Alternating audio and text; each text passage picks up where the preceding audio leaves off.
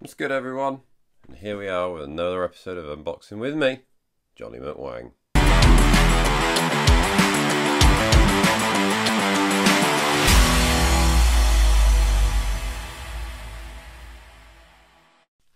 So on today's episode, I have been waiting for this piece. I think I ordered it at the beginning of March and it's finally been delivered.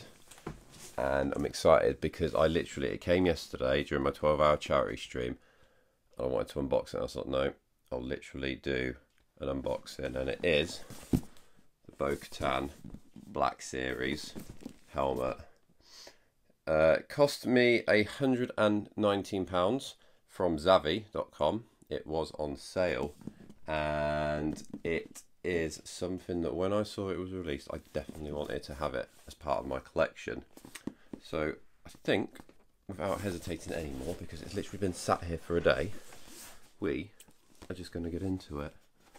Now, the Black Series collection is made by Hasbro. They are all top quality pieces. I have a Black Series saber. I've had another Black Series saber as well, unfortunately. And this is a bit of top consumer advice. If you have products that are on display just for a collectible, do not leave batteries in them, as the acid will corrode and it will literally eat away at the electronics and eventually ruin them. No, we've missed one. But so I've been waiting for this literally for nearly 6 months. Nearly 6 months it's been. It's been on a backlog. And honestly, I cannot wait to get it. It's quite heavy as well, as I'm expecting it should be. Very well packaged. That is just warranty stuff. Ooh, comes in 2 pieces. I'm not surprised, one will be the antennae and then the other one will be the helmet. Nope, nothing else in it.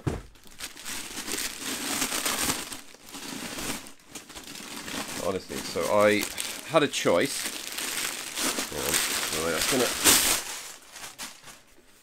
Wow, that is amazing. So I had a choice, the choice of either to get the Boba Fett helmet re-armored. I was going to get the Mandalorian one, but I do have a cosplay one, as you can see just there. So I thought I'll get this. And honestly, I am a big Star Wars fan. I have literally seen everything Star Wars that is literally available to watch. Not read so much lore or canon, but I do try to keep up with it as much as possible. Now, does that just literally slide in there? Let's find out.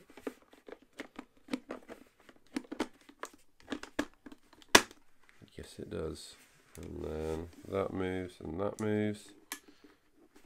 Clips in. I'm guessing the battery.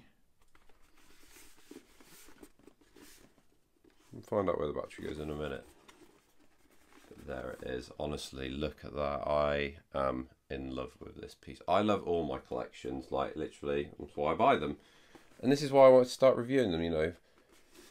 It's good material. It's very hard plastic, very hard plastic. It's quite actually lightweight when you get into it. The inside it has an adjustable strap. I imagine it's this sorry, excuse me. I imagine it is the same as the Iron Man helmet. Strap wise, so without further ado, here we go.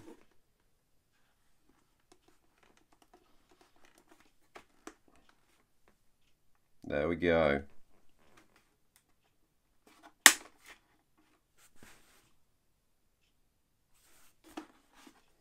The only problem I find with these helmets is, I mean, they are more collector pieces. If you want to get stuff for cosplay,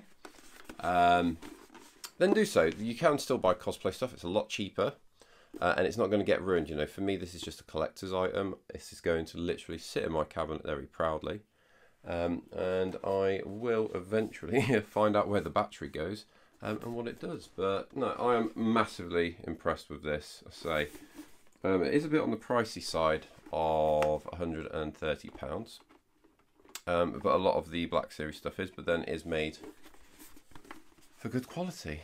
So there we go. So in summary, it's hard, it's sturdy, it looks as good as it does on the Mandalorian TV show. It's a lot more comfortable than wearing the Hasbro Pulse Iron Man mask, and honestly, I am absolutely chuffed to bits with this.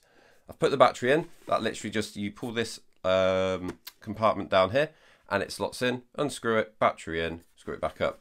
The button there is a spring-loaded catch system that moves the aiming sight down, so literally all that we have got left to do is finish up for the day. In summary, great piece. Can't wait to have it on display. And always, may the force be with you. Have a great day, all.